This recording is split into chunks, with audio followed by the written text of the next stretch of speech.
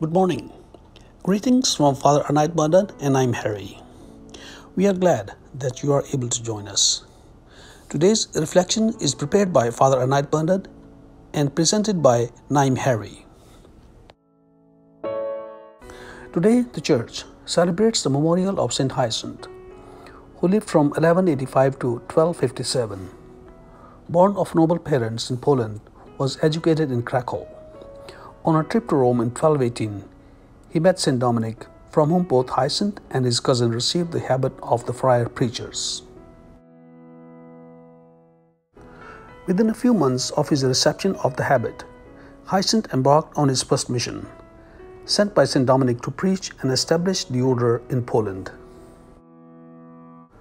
After unceasing labor and journeys, Hyacinth spent his last few months of his life in a monastery he had founded in Krakow. Although worn out and weakened by illness and fever, he kept watch in the service of God until his death by celebrating Mass on the Feast of the Assumption in 1257. He was canonized over 300 years later.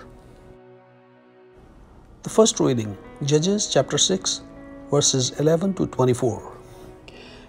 In this strength of yours, and you will rescue Israel from the power of Midian. Gospel reading, Matthew chapter 19, verses 23 to 30. In truth, I tell you, it is hard for someone rich to enter the kingdom of heaven.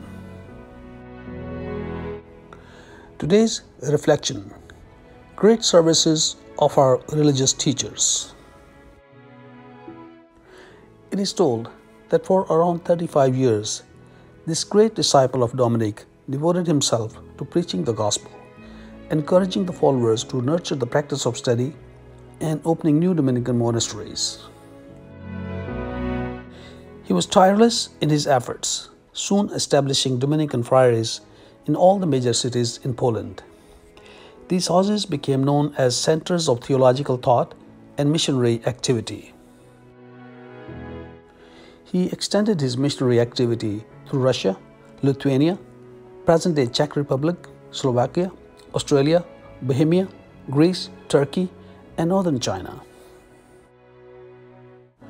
After crossing the Baltic Sea, he preached in Denmark, Sweden, and Norway, and is also said to have visited Scotland.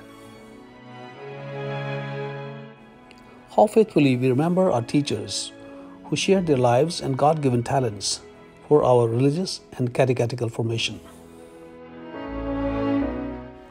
Thank you for listening. May God bless you and your families. And I can't wait to see you tomorrow, and have a wonderful day. And remember, God loves you.